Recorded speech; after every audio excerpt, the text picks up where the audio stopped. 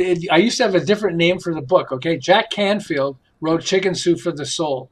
He Yeah. sold 500 million books. 500 million. How many And people are in Canada and the U.S. combined? Okay, there's not 500 million. Okay, and he sold 500 million books. And he was telling me, he got mad at me. He said, I got so pissed off at you. I said, why? He said, I was like looking at different books and I picked up your book and started looking at it and I couldn't put the damn thing down.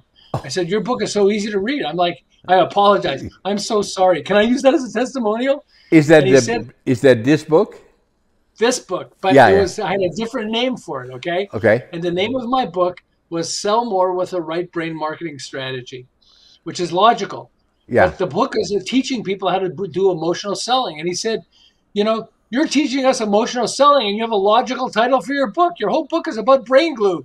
I'll give you all the quotes you want. You can record the quotes and everything on one condition. You have to change the name of your book to Brain Glue, and I was like, okay. Hello, I'm John Brink, and we are podcasting on the Brink from Prince George, British Columbia, Canada. And for all those guests around the world, British Columbia, beautiful province, big province. We are right in the center of British Columbia, about 500 miles or 800 kilometers north of Vancouver. And then it takes another 500 miles, 800 kilometers to the Yukon border. And so that is the length from north to south. East to west is about the same in size. So it's a big province. Today we have a special guest. His name is James Bond. Steered but not shaken. Or is it just the other way around? Anyway, James, welcome to the show. Oh, John, thank you for having me. So you have quite a resume, and obviously you have done a lot in marketing. You are an author, and you got quite a story. So where are you from originally, and then where do you live now? Well, I'm originally from Montreal, and I'm old. So we named our middle daughter, we gave her the initials LA, Lauren Asia, so that we'd remember how long we've been living in Southern California. So she's 37, so we've been here for 37 years. Right. But yeah, in fact, I call friends from Montreal or Vancouver, and I say, oh yeah, it's a miserable 70 degrees. And they just say, shut up. Of course, Oh my God. What is it now? It's about 70 degrees. Yeah, 70 degrees. Where are you in California? I'm in Southern California, between Los Angeles and Santa Barbara. There's a place called Thousand Oaks, and that's where we are. It's Right. beautiful here, actually. It's Yeah. nice because it's not in in the deepest part of the town, which is good. We get lots of space. We have beautiful mountains and birds and just the wildlife here. It's wonderful. I actually had a bobcat walking through my backyard a few weeks ago. I was looking Wow. out the window and I was like, whoa, what's that? Yeah. So you have some wildlife there. Not quite like us, though. We have No. moose, deer, black bears, grizzly bears, all the wolves and foxes and all of that. So I just turned 83 last week. I was born in 1940, and I am originally from Holland. I was born in Holland, November the 1st, 1940, in the northeastern part of Holland, and then came to Canada in July of 1965, directly to British Columbia. So Wow, so I'm a kid. I'm only 71.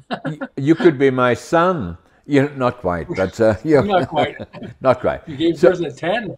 yeah. So tell us a bit more about yourself, James, in terms of, so you were born in Montreal. Now, you speak fluently French. Well, fluent, Can- no. But It's funny because I was putting myself through school and I worked as a waiter, and my French was so bad that I actually made great tips oh because people would laugh at how I spoke French and they would call them over, hey, listen to they this. would talk to me in French. And I guess I was so bad, but they thought I was friendly. And so they would Yeah. always give me nice big tips, even though they laughed at how I spoke French. So what can I For say? for our guests from all around the world, is Canada is an interesting place. It's a mosaic of many, many different people from many, many different locations, which makes it so unique. It has two official languages. The one is English, and then the other one is French. And it's Quebec French, not Canada French, not quite the same as French French, but it's very close. Right. You know, Yeah, so for sure.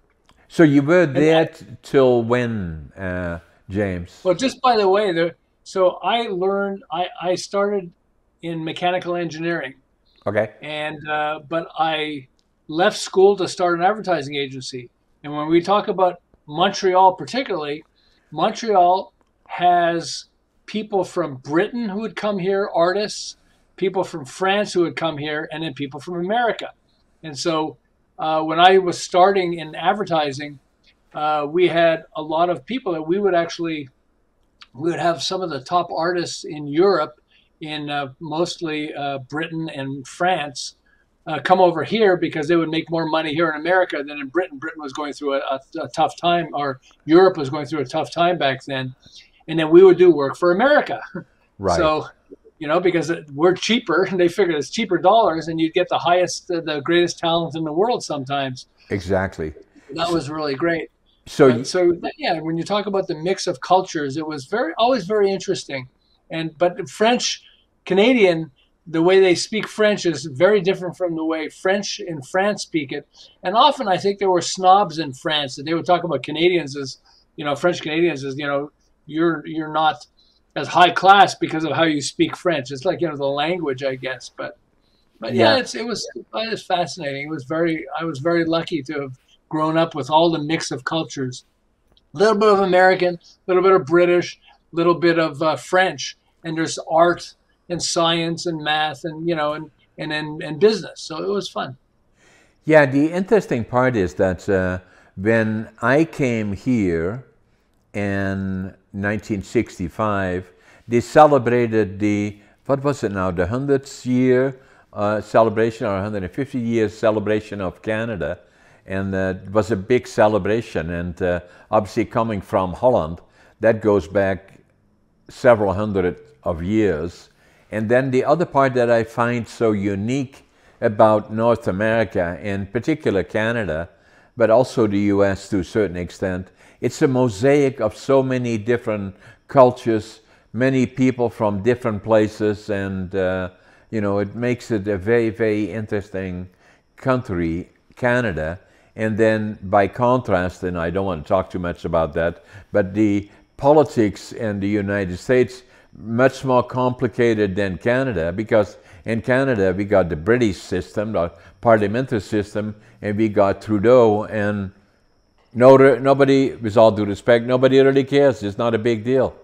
The premier of the premier of the Canada, compared to the president of the United States or other places.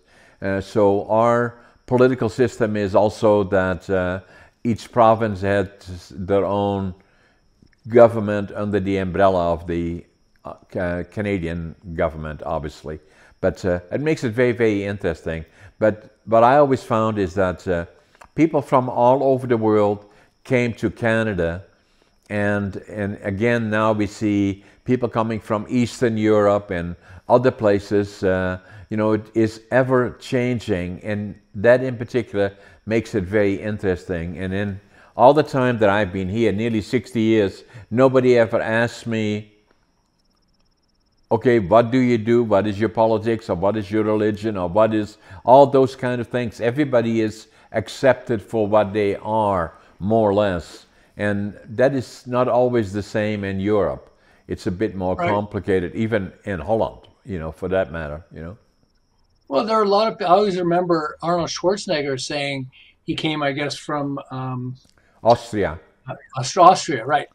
And he said that his father, I think it was a mailman or something, Yes. and because of that, he said he could never rise up to the top as far as class is concerned. But when he came to America, he became a movie star, an international movie star, because America allows, and Canada the same, but allows that, you know, we're not so governed by the different classes. I mean, we always are to a degree, but not so much. Yeah, not here either. Canada, you know, obviously, and maybe, you know, that I remember in Holland, it was interesting because everybody goes through the ups and downs.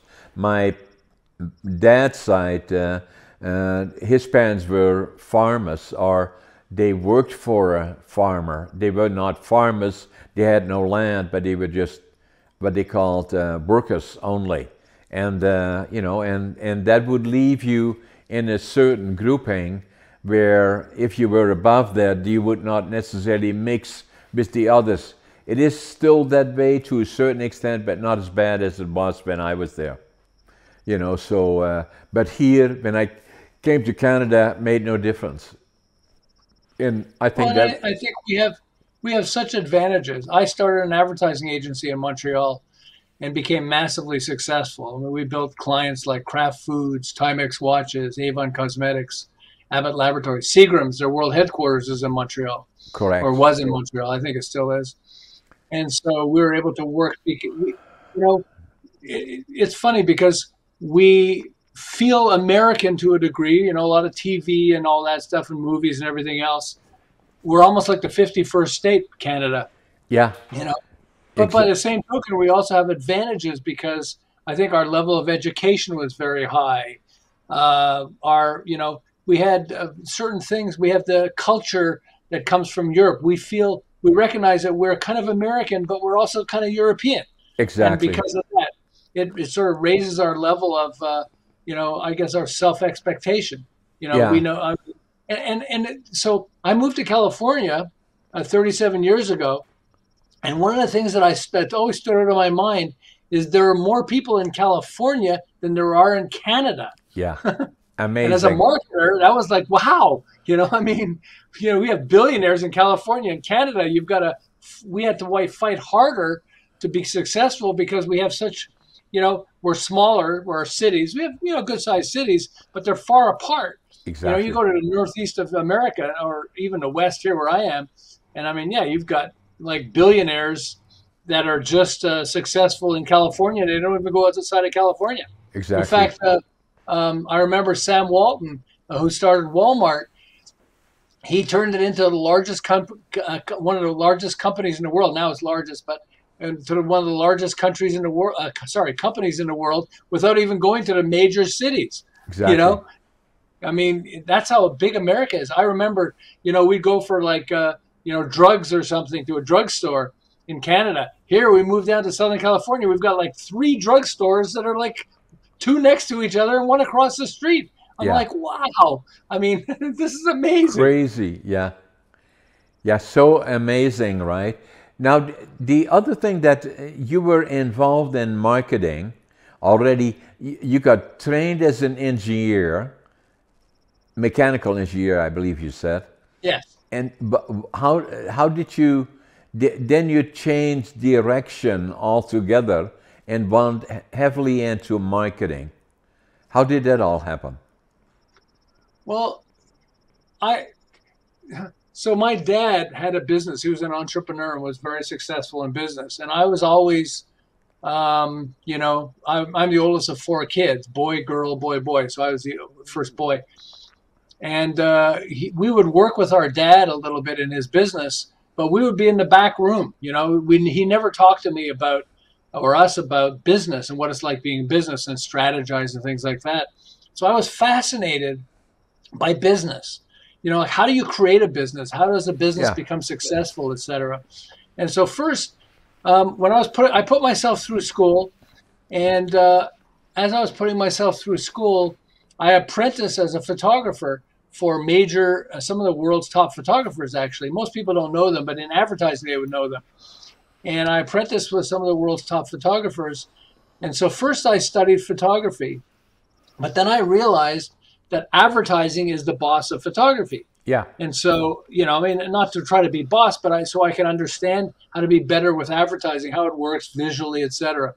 Then I would learn that marketing is the boss of advertising and everything. Exactly. And marketing deals with, you know, all aspects of, like, if I invent something, well, how could I invent something first? But if I invent something, how do I get it to the customer and all that stuff and service Exactly. them? And so as I learned marketing, I became fascinated by that. And so after school, because I had apprenticed as a photographer, I started a photography business and then eventually started an advertising business. I actually had J. Walter Thompson had Kraft Foods, the head of advertising in J. Walter Thompson, sent me to Kraft and said, "Don't tell him you're a photographer." And I said, "What?" They said, "Don't tell him you're a photographer. We want you to do like point of purchase advertising, like in-store advertising for Kraft Foods. And we don't really want to do it because everybody at J. Walter Thompson wants to do, TV advertising and full page advertising and stuff like that. And the in-store stuff, we're not really crazy about it. So just tell them, if I can ask them what they want you to do and tell them, if I can solve your problem, would you give me the contract?" And he said, "I'll tell you how to price it and everything." And I said, "Okay." It just sort of seems strange. This is like, we live in a box, My box was I was a photographer. But he said, "You're not a photographer because you know so much about advertising and marketing. You go in there and then you explain to them, if I could solve your problem, would you give me the contract?" And I went in. And then he said how much I would charge. I said, like, "Really?" So, charge like $60,000 for the work that you're going to do. I said, "Really?" That's like way more than I would, charge normally. That's back then, that was, today it's, 60,000 is probably about $200,000 today. Exactly. And I went in and I did it. And they said yes. They gave me the contract. I did the photography and ads. So we created the ads. They printed them. They paid for that. And it was a blockbuster of success. And so based on that, I started to realize, wow, I can actually go out there and instead of begging art studios and advertising agencies for work, I could actually go directly to the client. And he actually said to me, "When you do that, instead of you're coming and trying to get us to give you work, we'll start trying, all the advertising companies will start trying to get you to give them work." Exactly. Exactly. At first, it blew my mind, Yeah. but it made me realize, you mean I can be a boss instead of an employee? I was an independent, but when you're independent, you still feel like an employee because you're begging basically people for work and showing them samples. But all that happened is there you had your model all designed, and then somebody said no, because you need to do the marketing and advertisement. So that's not your model. Forget about that model. It's just a piece of the other ones. And so now all of a sudden it became this, and now you're the boss. Yeah, exactly. And they're calling you. And it was fun because I knew so much about advertising and marketing because I was devoted to it because I wanted to do a good job for the clients that I was working with. But I learned so much about it that I was so fascinated by it. Eventually people realized that I actually seemed to know a lot more than the clients I was working with. Sure. And that's why it was more fun to work with clients. Right. And so it was. I remember going to Seagram's. Okay.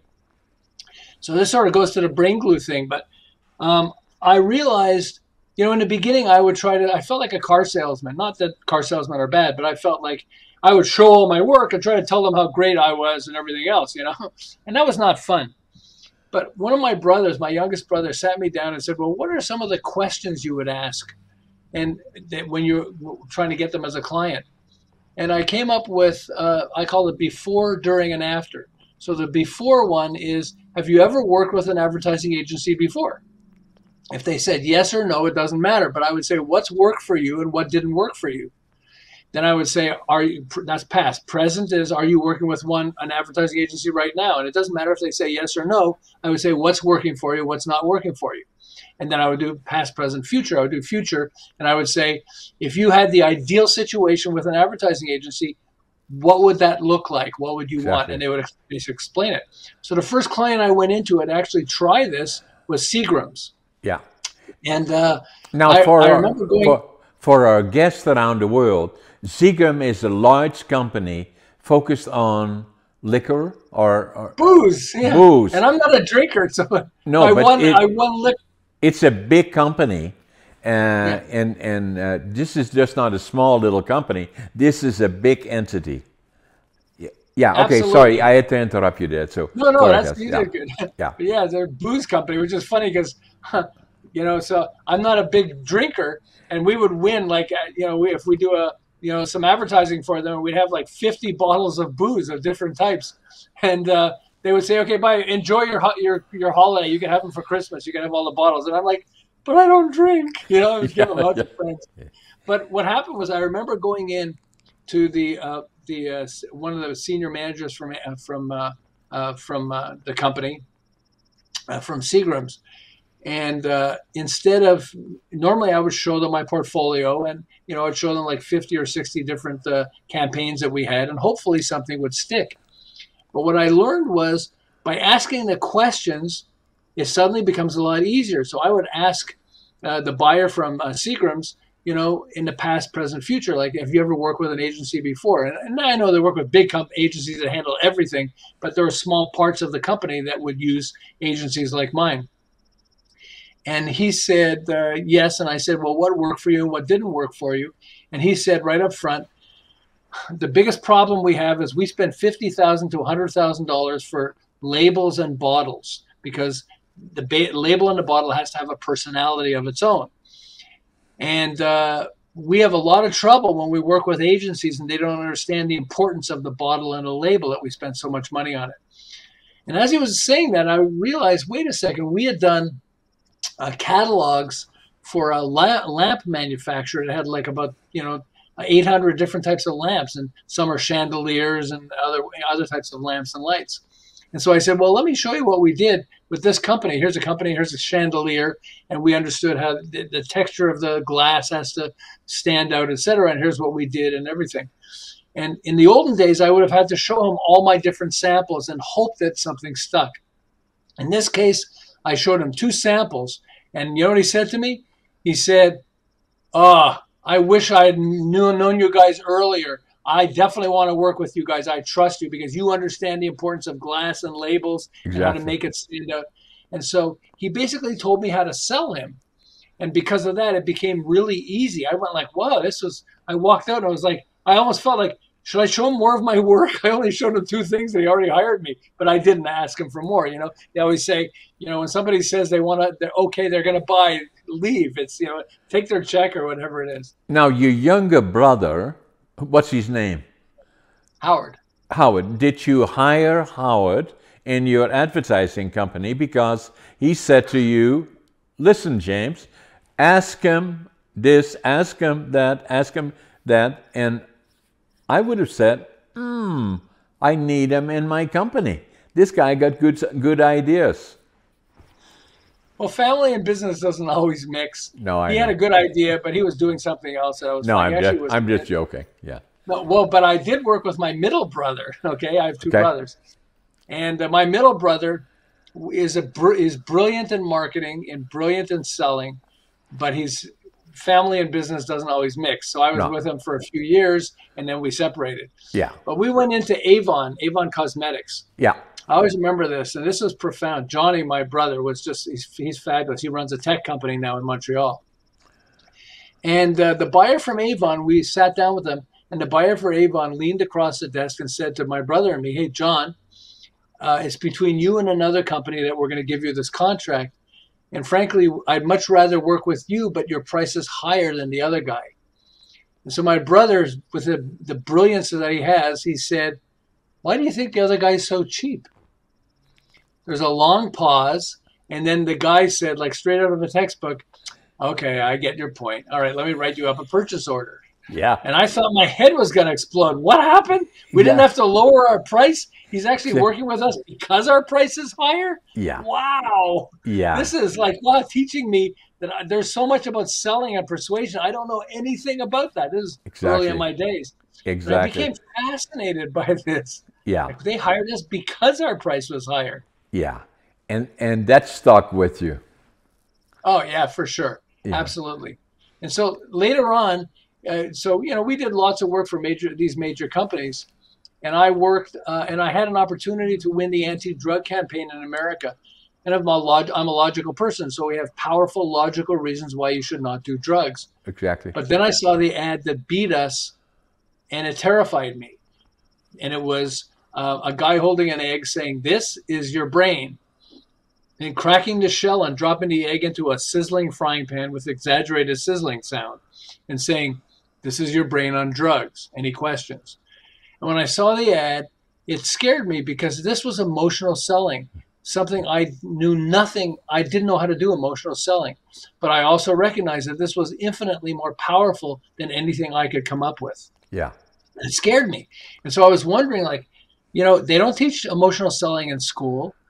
I checked in the libraries, but there's no, they superficially touch on it, but they don't really touch on how to develop emotional selling. And emotional selling isn't just with advertising. It's, trying to get people to accept our ideas is emotional selling. But so I wrote "Your Brain on Drugs" on a 3x5 card so I would remember it. And then I decided I would create a passion box where next to my computer I would put a box. And every time I saw an ad or heard something that was emotionally powerful, not logical, but emotionally powerful, instead of trying to overanalyze it because I didn't really understand what it is, I would put them in my box in the hopes that eventually there'll be enough examples in there that I could learn how emotional selling works. Right. I remember I went to, my wife hated going to doctor's offices with me because I would go, in doctor's office, you get magazines you don't normally read. Here's a Vogue magazine. I don't subscribe to Vogue. And I'm looking through the magazine. I go, "Oh, wow." And my wife said, "Do not tear it out of the magazine." I said, no, look at this ad. This is amazing. I have to tear it out. And take the whole magazine. Yeah, she would go like, "I do not know that guy." Who's tearing magazines, Yeah. tearing pages of the magazines. But after about 10 years, we had moved to California, Southern California, and I met John Gray, who's an author, and he wrote a book called "Men, Women, and Relationships." Okay. Fabulous book, one of the best relationship books ever written. But he was telling me how he was frustrated because it only sold a few thousand copies. People who read the book loved it, but very few people bought the book. And so he got this crazy idea. What if I changed the title of the book to "Men Are From Mars, Women Are From Venus," and then tweak the content a little bit so it's consistent with the book, so it refers to it. But it's basically the same book. He was telling me, what happened? Almost overnight, 500,000 books got sold, then 1 million, then 2 million, then 5 million. In my book, Brain Glue, I talk about how he sold 10 million copies of the book. But I know John Gray, who helped him with marketing, and John Gray said, "No, you're wrong." I said, "Well, I did my research." He said, No. We're already over 50 million books sold. 50 million books. He went from 20,000 books to 50 million books sold, all because he simply changed the title. Wow. And I thought my head was going to explode. It's like, so I wrote "Men Are From Mars" on a 3x5 card, and I suddenly realized that's a metaphor. Men are not really from a different planet. Some people think we are, but in general, we're not from a different planet. Right. But when I got home, I said, is metaphors the secret to emotional selling? Because I realized this is your brain on drugs with an egg. That's right. A metaphor also, because it's not a brain, it's an egg. But so I dumped the passion box on my bed, and I quickly discovered that metaphors is one of 14 brain triggers at the heart of emotional selling. And I was like, wow, I thought my head was going to explode. You mean when we can apply these, suddenly people want to buy our products or services or our ideas? And I remember things like, we remember this in Canada. We were right up the street from America, and they were talking about, they had O.J. Simpson off. O.J. Simpson was, he was on trial for murdering his wife and her boyfriend. Correct. And they used the phrase, "If the gloves don't fit, you must acquit." Correct. It's rhyme. And so I remember after the trial, a journalist was asking two of the jurors, with all that evidence against O.J., why did you find him not guilty? And one responded while the other one was nodding her head in agreement. And she said, "Well, we knew if the glove don't fit, you must acquit. The glove didn't fit, so we had to acquit." The power of rhyme. And rhyme is like one of the brain triggers, brain triggers that resonates. So another attorney might have said, "Hey, if the glove doesn't fit my client," because they had a glove from that they believe belonged to Yeah. murder, and OJ exaggerated how the glove didn't fit him, Well, and so they the, said, the "Sorry, go ahead." the prosecution should have never used the glove if they didn't know it would fit. You know, Well, so that's the first thing, but the second thing is the rhyme, the phrase, yeah, because you um, have this evidence and this evidence, and all this evidence, okay, I watched and it. yet a glove don't fit, you must acquit. Yeah, That's stuck in the brain, and so they looked at all perfect, that, and they remembered this piece in their brain. perfect, perfect, Powerful, but it unbelievable. works. You know, if you know, it takes a licking but keeps on ticking. I'm old enough to remember the Timex watches. Okay, Yeah, I mean they love rhyme. Here's a famous phrase that says, um, um, "When the whiter the bread, the quicker you're dead."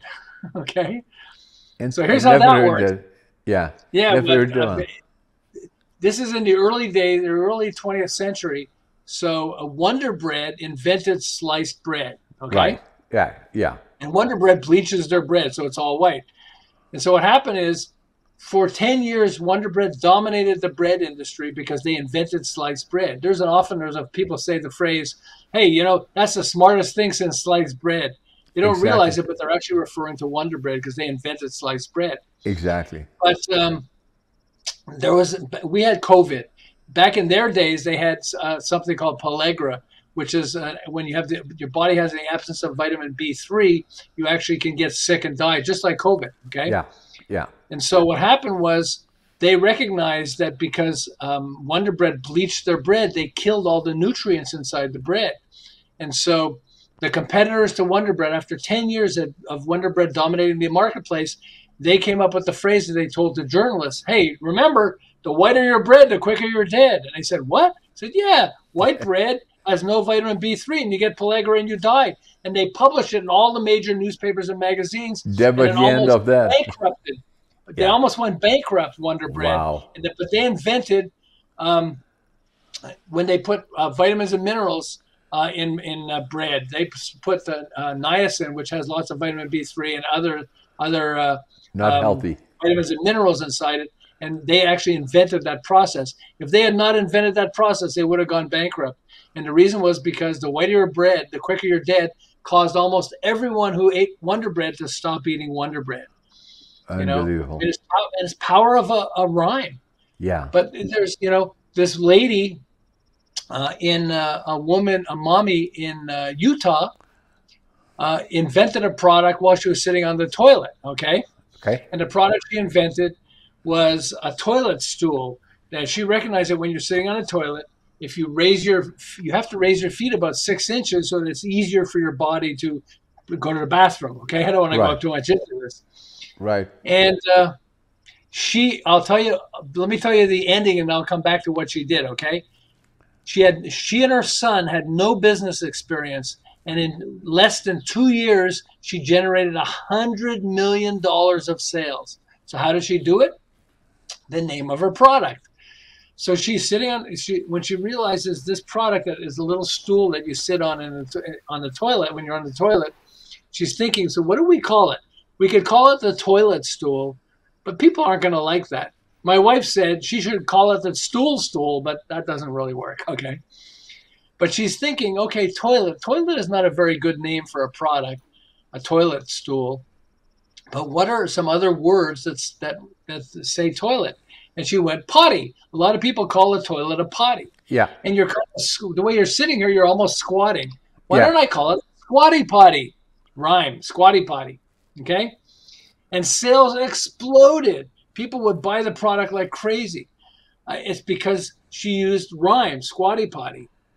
And so squatty potty is like one of the power tools of brain glue, where, if her product was called the toilet stool, would as many people have bought it as a squatty No. potty? No. Absolutely not.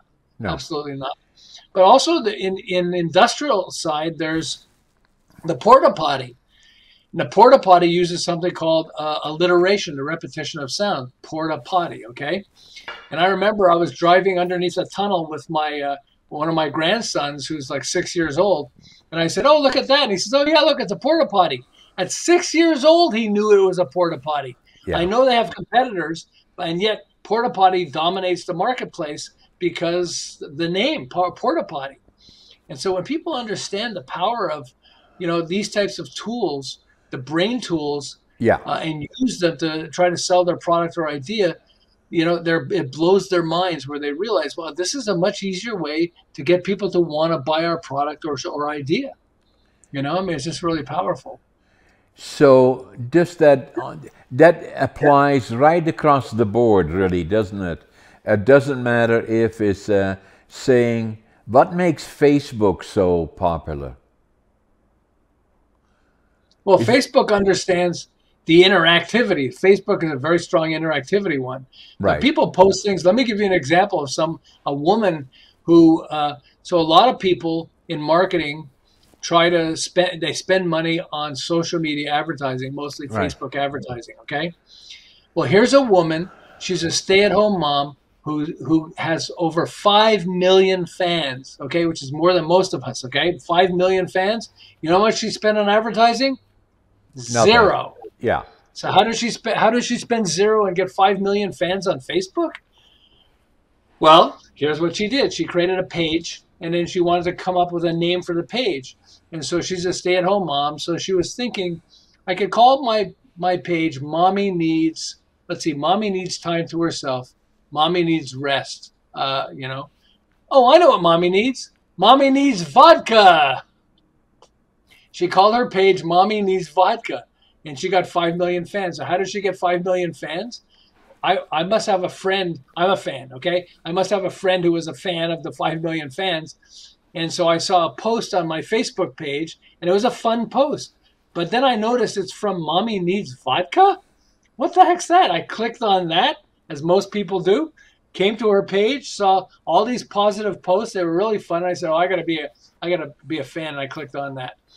And so, she became most of us became fans because we saw one of her posts somewhere. We saw it's from Mommy Needs Vodka. We clicked on it. It made us go to her page, and then we could see, the post. And there are a lot of people that have really good posts, but they don't have 5 million fans. And the reason is because they don't have a name that resonates so much. And so, yeah, it's powerful. So it comes down to the name. Now, if I look behind you, I see Brain Clue. That's a book that you wrote, right? Yes.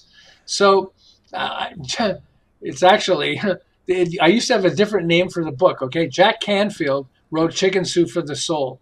He sold 500 million books. 500 million. How many people are in Canada and the U.S. combined? Okay, there's not 500 million, okay? And he sold 500 million books. And he was telling me, he got mad at me. He said, I got so pissed off at you. I said, why? He said, I was like looking at different books, and I picked up your book and started looking at it, and I couldn't put the damn thing down. I said, your book is so easy to read. I'm like, I apologize. I'm so sorry. Can I use that as a testimonial? Is that this book? This book, but I had a different name for it, okay? Okay. And the name of my book was Sell More with a Right Brain Marketing Strategy, which is logical. Yeah. But the book is teaching people how to do emotional selling. And he said, you're teaching us emotional selling, and you have a logical title for your book. Your whole book is about brain glue. I'll give you all the quotes you want. You can record the quotes and everything on one condition. You have to change the name of your book to Brain Glue, And I was like, okay. Jack Canfield, he's a wealthy person. And what happened to your book after that? It took off like crazy. Took off like crazy. And the reason is because, it's, my name is James I. Bond. So people look for me on Amazon. You can't find me because you find Sean Connery and all the other James Bonds, okay? Right. That's the first thing. But they couldn't remember the name of my book because it was logical. Sell more with the right brain marketing strategy, but nobody could remember the name. Right. Brain Glue, they could remember the name. But also it resonates. Sell more with the right brain marketing strategy doesn't resonate like Brain Glue resonates. And so when it resonated with people, suddenly they went like, what's Brain Glue? That sounds interesting. And they would, as they start to understand, and if I would describe it to people, I would say it's when certain things stick to the brain. That's why I call it Brain Glue. And they would go, oh, very interesting. Okay, work with me on this one then. I'm writing a book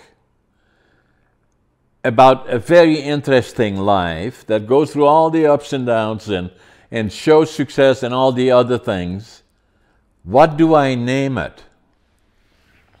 So now, I named it already something. I just want to see if you can relate to it. This one. Okay, that's awesome. So, Against All Odds. Yep, Against All Odds. That's a really good title, actually. It's a really good title. Yeah? Yeah, it's a really good title. I'm going to send you a copy of this one. Oh, I'd appreciate that. No, that looks for really you good. to critique. But then the other thing that I have to tell you, then I want to write another book. And now then I found out by pure coincidence when I was already 57 years old, and I was not very good in school. I failed grade 3 and I failed grade 7 3 times, and I thought I was a failure.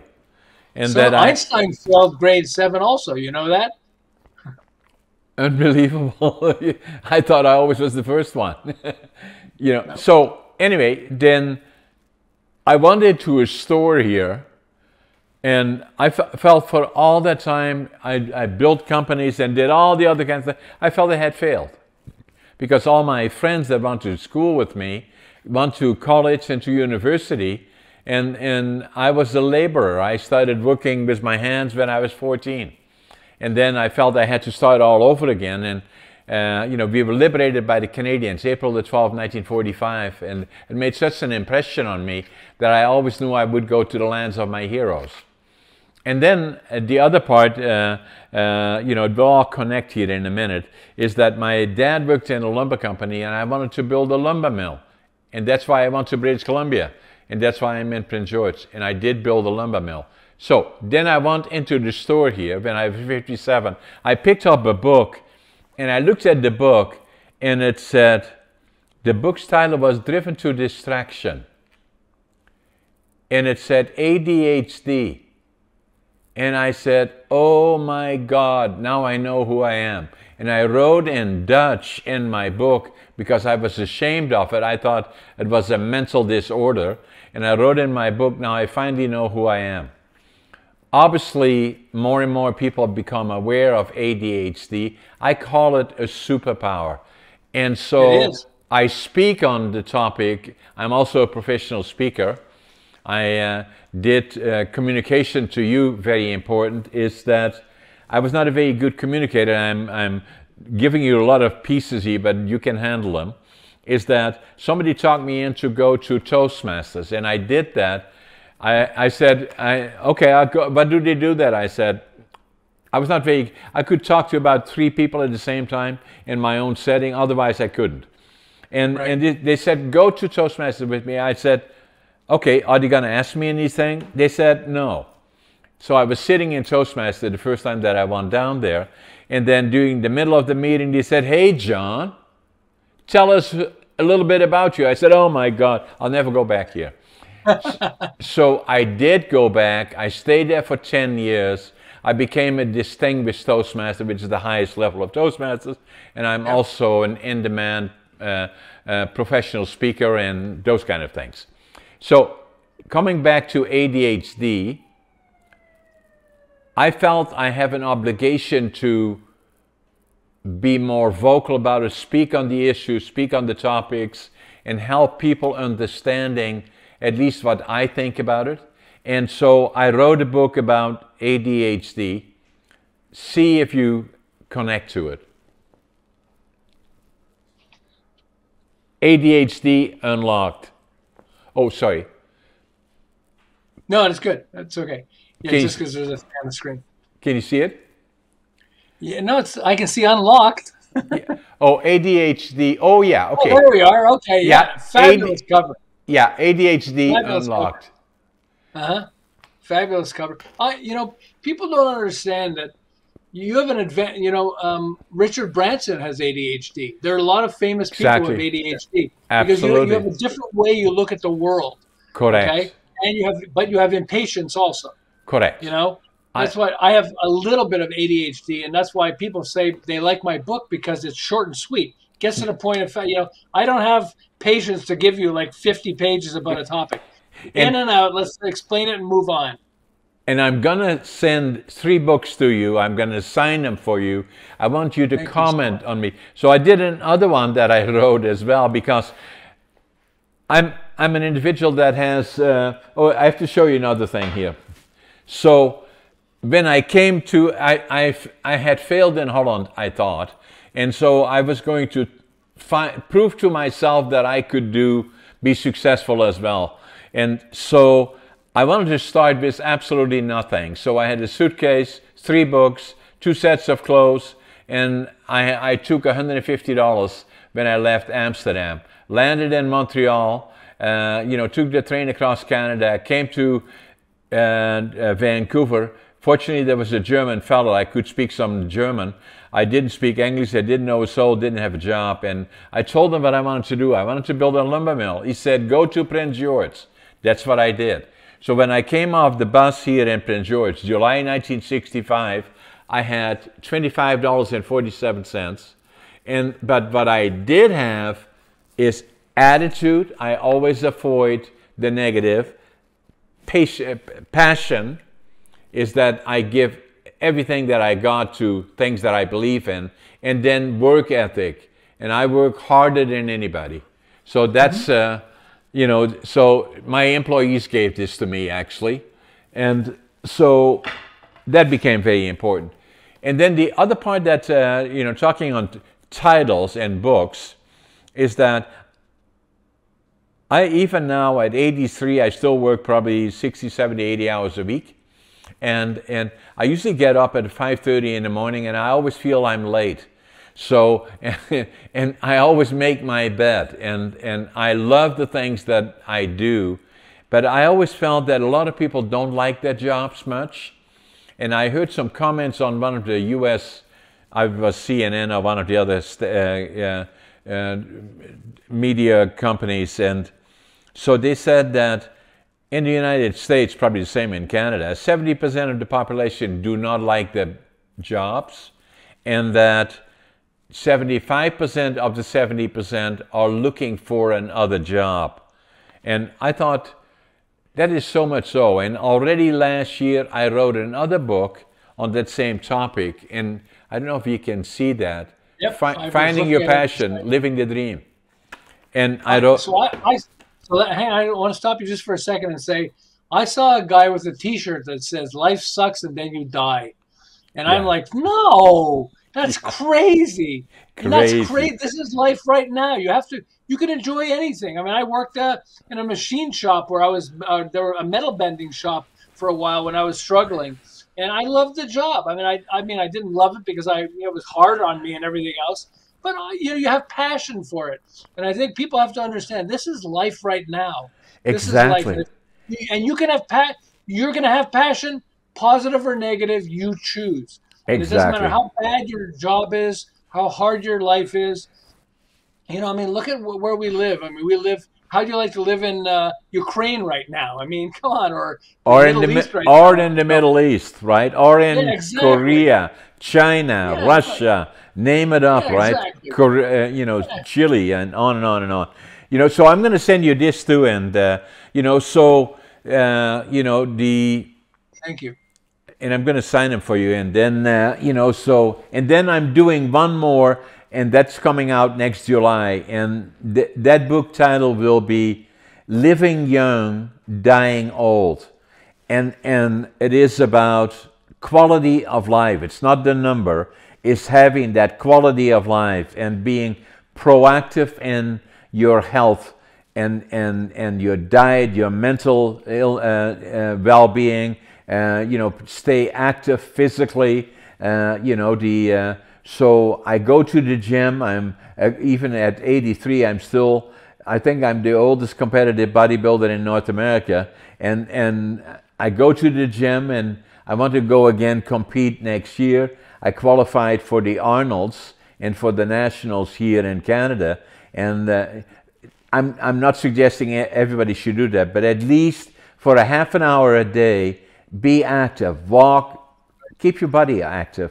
Watch out for your diet, what you eat, and stay away. But I usually do, I do all the shopping. My wife is vegan. I'm 80-20 probably. And if I go to a grocery store, I always do the outside of the grocery store. I don't go to the middle of the grocery store. They haven't got anything there that I eat. All the other things, the vegetables and the fruits and all the other things on the outside.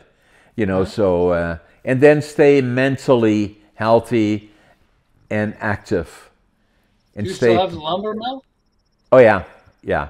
I have 3 silos actually. The one is I got 3 different lumber mills. One in northern British Columbia. That's the one silo. The other one is I do warehousing, distribution, and logistics. We are probably the largest warehousing company in northern British Columbia. And then the other one we do real estate, both residential, commercial, and industrial, and then we have another half a dozen companies. So I'm still very, very active in my companies, but then I do a lot of podcasting, I do a lot of writing, I do a lot of public speaking, and I love it. I enjoy life, you know. Well, but here, so you didn't have much money when you came to Canada. Nothing. How did you start your lumber mill? That's a very good question. I'm entrepreneurial, and so first I started as a cleanup man at the lumber mill here to kind of start learning the language. Then I became a lumber piler. Within a year, I was the superintendent of the mill. Within a year and a half, somebody noticed me and they wanted me to become a manager of a mill. And I said, okay, I got an option of getting 1/3 of the ownership if I managed the mill for 5 years. I stayed in a motel. I bought a motel, and then I left there. And then you know, so I already started becoming entrepreneurial then. The sawmill there didn't work out, but I came back to Prince George, wrote a business proposal for starting a lumber mill here that was uniquely different in some of the things that I learned in Holland, and I needed $25,000 to start the mill. And I dropped off my business plan to every single bank in town, who all turned me down, except 2 that stayed with me, and I wanted $25,000. After I was there for the 12th time, the manager said, I could hear him 3 little offices away, give him the money. I wanted $25,000 to start a mill. So I started with $25,000 and 3 employees, and today we're closer to 500 or 600 employees and all kinds of different companies. But everything is possible. So are you an entrepreneur because it was in your DNA? Correct. No doubt. And ADHD. Right.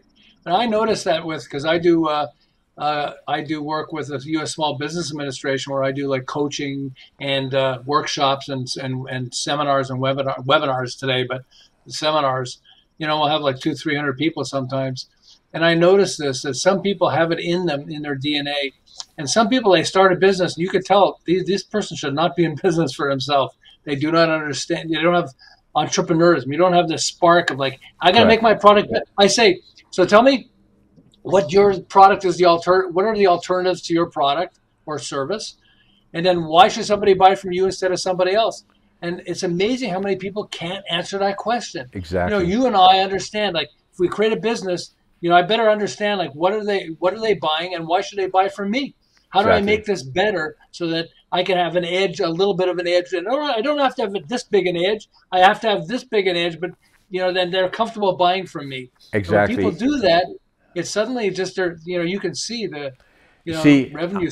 I had my lumber business for 50 years now, you know, so, you know, and you know, it's the land of opportunity. So I can look around me. The key for me is to make sure that I don't become too big. Right sizing is always critical. And then doing analysis of opportunities.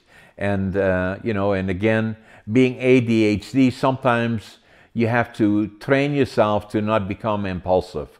And so, and knowing who I am, finally, it took me till I was 62 before I really found out I picked up the book when I was 57. Then 5 years later, I went to my doc, was a friend of the family, they lived with our two daughters, and I walked 5 years when I was 62. I walked into his office. He said, "John, why are you here?" I said, "I think I got ADHD." And so we checked it out, and yeah, I do big time. So, and, so, but that to me made the difference, and it changed all those things for me. I started writing books. I thought about it for a long time, Against All Odds. I thought about it I lived it for 80 years, thought about it for 20, and then it took me 2 years to write it. Writing books is not easy. No, it's not, especially for someone who has ADHD. Yeah, and then was grade 7 3 times, but I am a good writer, so amazingly. So that's kind of, I'm going to send you these books, and, the other one that I'm going to do is Living Young, Dying Old. Basically means that it's quality of life that counts. I know people that are 40, 45 years old, they're done. They lay on the couch and they say, well, I'm too old for this, I'm too old for that, and I don't like this and I don't like that. I said, no, that be active. Like even at 83, I'm going to the gym. I'm still looking at doubling the size of our companies, and I'm still very, very active. I love to go make presentations. I love doing podcasting and all of that, right? Yeah, well, I always remember George Burns, the actor. He died at 100, but he was always drinking booze. They said, oh, drinking, he smoked cigars and he ate meat and everything, and he laughed, but he laughed all the time. He was always laughing. He had a good sense of humor, and he made other people laugh. And he recognized, this is life right now. We have to enjoy it. Exactly. Now, I don't drink, I don't smoke, and I don't, but everybody his own way. But, our body is very precious and very forgiving, but, we should not abuse it or creating awareness to me is very, very important, James. And so is it, fortunately, my wife feels the same, and I felt I had to write that book about it, the different approach to health in a lot of ways, so that's why it comes out next July, Living Young, Dying Old, and I want to get to 120. I had a friend who was worked for a pet supplement company, and she's a dog. She raises dogs and sells them, and she trains them and all that stuff. And she went to the doctor because she was feeling sick, and the doctors diagnosed her and said, you have cancer, and you're probably going to live for about 3 months. You'll be lucky. Whoa. And she said, the hell with you.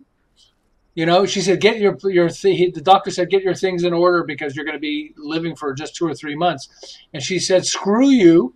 I want another doctor. I want a doctor that says, maybe 5% of the people survive, and I'm going to work with you so you become one of those 5%. Exactly. It's the mindset. Now, I know her now. It's over 10 years since the doctor told her that, and she now has no cancer.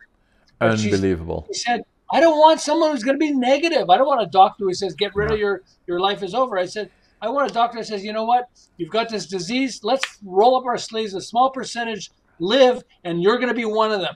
That's what you wanted. And the key, James, is that she was proactive in saying, that's your opinion. I don't accept that.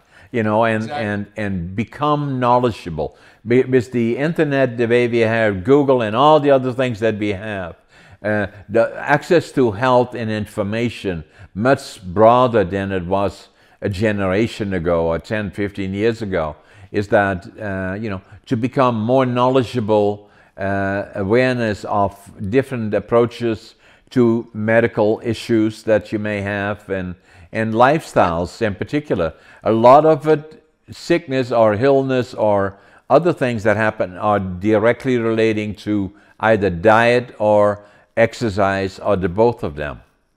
And attitude. And attitude. And attitude. No question about that. All these people right now, there's growth of people who are depression and suicides. Exactly. Especially young kids. And it's because you don't understand. You control your mind. Stop, one of my favorite books when I was young was, 2 books, Think and Grow Rich and Psycho-Cybernetics. And Psycho-Cybernetics was written by Maxwell Maltz, who was a plastic surgeon. And he would change somebody's face, and yet they look in the mirror and they said, I'm still ugly. And he realized it's not plastic surgery you need, it's the mind change that you need. Exactly. You need to manage your mind. Exactly. And so, and it helped me understand, you know, I mean, I was a little mad when I was a kid and all that stuff. And I realized that I don't want to be mad all my life. I want to have a life of happiness and you know, fulfillment where I'm helping other people and like you are, okay? Exactly. And it's just, we get to control who we are. And it's sad that people are just, you know, especially younger people, are so focused on depression. How can you be depressed? Look at where you live. Come on. Exactly. Do something. Make a difference to other people. Help other people. Make a difference in their lives, and it will change your life. And when I make presentations, especially to young people, I said, you are special. You uniquely are different from everybody else. Accept who you are, and you are unique and you are precious. Do not, if you're going to say you are not, and this is not right, and that's not right, and all the other things, you're not going to be a happy person. You are uniquely special, and it is you that makes you happy. No one else can do it for you, but you have to accept that you're unique and that you're different, and that is very, very special. Absolutely, absolutely. I think when we recognize, and everyone, this is a thing that most people don't understand. We all have different strengths, okay? And one of the things they make a mistake often in school is they say, well, let's strengthen your weaknesses. I say, screw that. Let's understand what your strengths are, because nobody is good at everything. So there are certain things. If you have ADHD, I have a little bit of ADHD, okay? That gives me an advantage. It's not a negative, it's a positive. It makes me, you know, I want to get to the point quicker. I want to understand, you know, I did turnarounds of businesses. It made me easier for me because I would say, so, you know, people would be focused on all our procedures. But when you're doing a turnaround, you have to back away and say, like, forget the procedures. Let's understand, what are we trying to accomplish and what's the easiest way to get there? You see, the interesting part about this, James, is that I'm a distinguished Toastmaster, so I acquired the skills of what. Me too, by the way. And so I love Toastmasters. It changed my life. And for anybody who's listening, if you don't do Toastmasters, you're crazy, because it's one of the few things that where almost everybody says it changed my life. It changed my life. Now you can well imagine when I'm in business meetings, I don't put up as I'm very good at business meetings. Obviously, that's part of Toastmasters. And then at the same time, I don't make things complicated. I say keep it simple. I don't tolerate people getting carried away on this, that. My meetings are very small, very short, and very to the point. And so that's how it works. And part of that is, luckily, I'm blessed with Toastmaster, with ADHD, what I call the superpower, in combination with Toastmasters, you know, and that makes a very, very powerful combination. Oh, absolutely, absolutely. And it's just, you know, we don't realize, you know, how important interaction is with other people. And that's why Toastmasters are so important, because it gives us, and Toastmasters, most people don't understand this. Toastmasters has 2 core skills it teaches us, more than that, but 2 core skills: how to speak, but also how to listen. And that's exactly, you say precisely what I always say. Don't make a mistake about Toastmaster that you think it's only about speaking. First and foremost, become a good listener, then also a good speaker, you know. Right, exactly, exactly. No, it's on many levels. It's so good. I also remember that you always do the sandwich. If you're going to criticize someone, don't say, that was terrible what you did. You know, if it's a speaker, you say, I love the topics, and I love how you speak. But you were looking at the left side of the audience, not the right. You might want to look at everybody, look at both sides of the audience. But otherwise, I love your topics, and I'm looking forward to it. The sandwich. And we do that in Toastmasters, right? We structure, as people make presentations as part of being a Toastmaster lesson, then we said, these were the strong points that I saw in your presentation. And then the room for improvement I would see maybe in these areas. Do the sandwich. and it gives people encouragement, and it brings them further. So Yeah, so they want to be, because the worst thing you want is to have a relationship where people don't want to be anywhere near you. That's why, exactly, especially you're in business, I'm in business. So, you know, we want to retain people, so they want to, they want to be part of what we're doing. We feel like we're all part of the team. I mean, I started the business, you started your business, so you've got some benefits. There's no question, but you don't have. You can share it. exactly. You don't treat people like they're scum. You don't No, treat people like that. You treat people like we're all in this together. And because of that, people respect, never want to leave. They never want to leave. respect. That's what I always Exactly. say. I don't care if Mutual somebody, respect. yeah. I do James, turnarounds sometimes. Just last thing, and this guy he has a value statement on the wall, and I came in with masking tape and I covered it up. And he said, "Why are you covering it up?" I said, "You say you want to treat people well, and you're sitting and criticizing all your people. You're terrorizing them. I'm taking that, covering that up so that until you can change, because." Hey, if you determine values that are important, stick to the values. Just because you wrote it down doesn't mean that's your values. It means, you've got to apply it. Application is everything. I love it, James.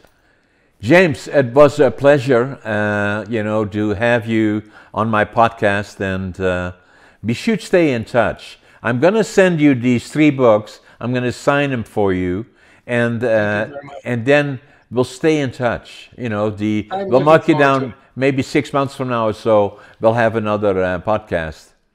Okay, yeah, looking forward to it. And Thanks, you're Dan. awesome. The impact you have on your companies and the people you speak with. I mean, it's just as profound, and I think that's, it's just great. Thank you, James. I really appreciate it. Thank you very much. Take care. You too. Take care.